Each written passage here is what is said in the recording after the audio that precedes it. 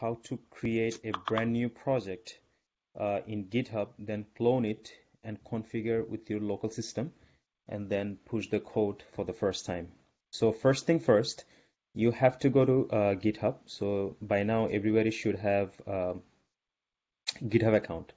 I believe everybody does. Once you log into your account, you can click on your profile drop down, and then here you can click on your repo. Once you go there, you can click on the green icon says new. Click on it and then put your project name. So we're going to name it something called Cucumber BDD Framework. Okay. And this is going to be public, so you guys can use it as a reference. And we're going to add README file, which is going to have the step-by-step process. And we're going to add the git ignore, since it's going to be Java based. So we're going to choose something called Java and then create a repo. So this is the very first step that you guys are going to do. Once project is created, we need to clone this project into a local machine, right? So if you click on code drop down, there will be a URL. So if you are a Mac user, you can use the SSH.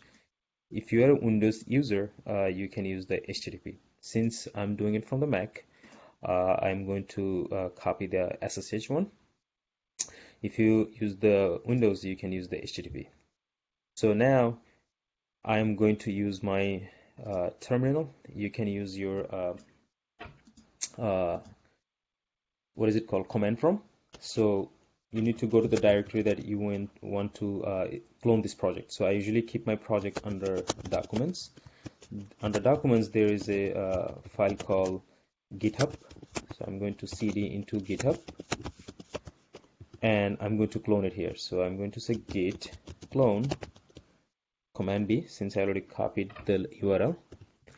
So it's going to create the project for me.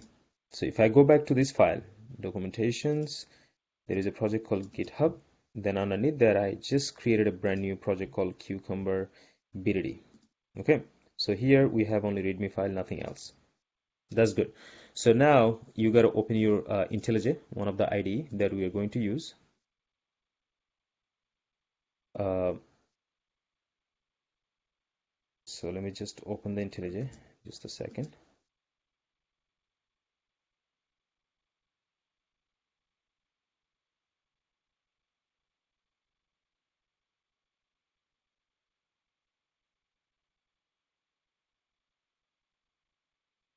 All right, so we're going to create a new project. And then it's going to be a Maven project. And then click on this checkbox so we can use the shortcut.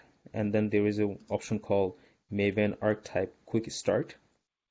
Click on Next. And then this is very important.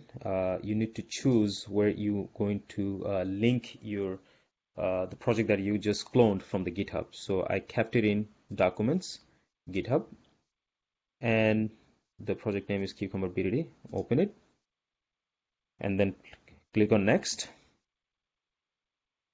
Just follow the steps, and that's it. And then IntelliJ is going to recognize your project.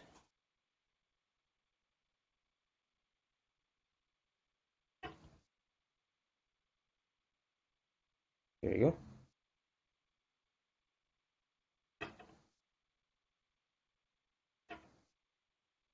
Okay.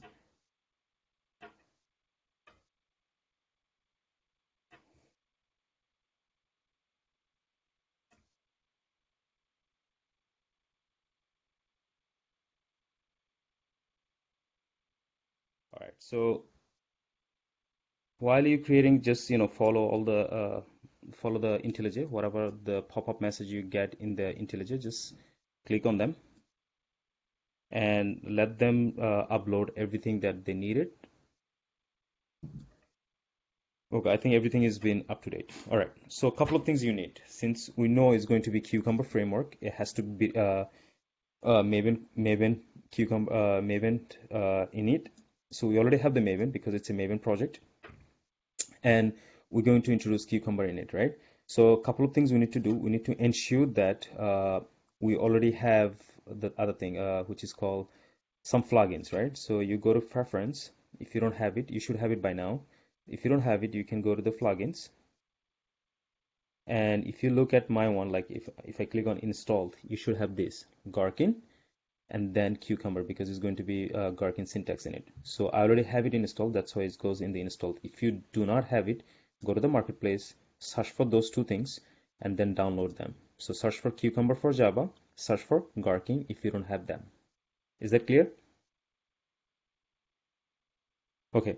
And then if you go by default, they give you something called pom.xml file, right? So we're going to use something called Cucumber IO. So we don't need the dependency that came with, which is JUnit. So we can remove this, right? And then rest of the stuff we can keep it because those are the default report Maven generated by default. So your project name should be here. If you want to keep this, you can keep it. Otherwise, you don't need it. You can ignore all these things.